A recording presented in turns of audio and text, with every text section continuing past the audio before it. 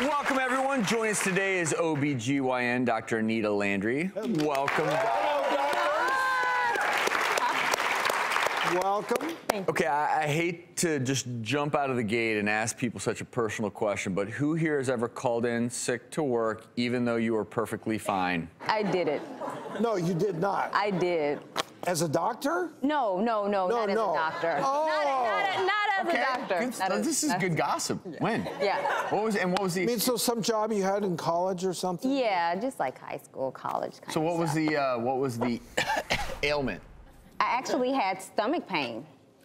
Very smart. We're about to get into this research. I can't believe we're actually talking about this. I'm struggling. Yeah, but now because we're telling people that there is actually research out there that has figured out the exact time and date to make your call more believable.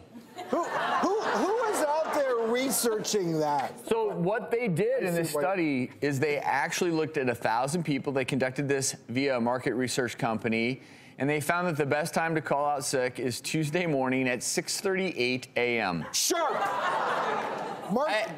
Set your watch, 6:38, not 39. I mean, I'll tell you this.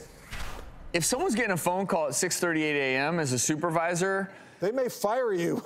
Yeah, I don't know about that, but they do say that the best excuse is stomach problems. See? It's hard to say, oh, so you have diarrhea? Come on in. Right. Great. You're throwing up all, but you know, it's interesting because employers do look at Monday and Fridays as less viable because they're thinking, oh, they're trying to extend their weekend. So the worst time to call in sick is on a Monday or a Friday. 65% of employers say that they won't believe you. So I don't know. I find this.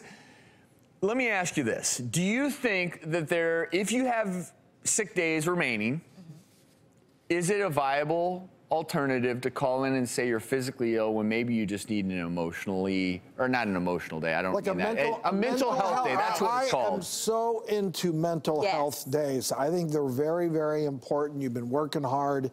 I take mental health days. Do you? But I plan them ahead of time. I need a mental health day. Immediately. All right, you do the rest of the show from back.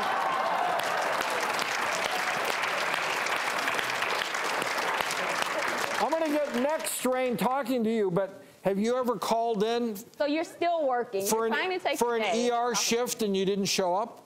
No, I've never missed I haven't missed a day of work. I don't know that I've ever missed a day of work. You know what? I really don't. I haven't. Closing out this entire topic, I think we should say that usually honesty is the best policy.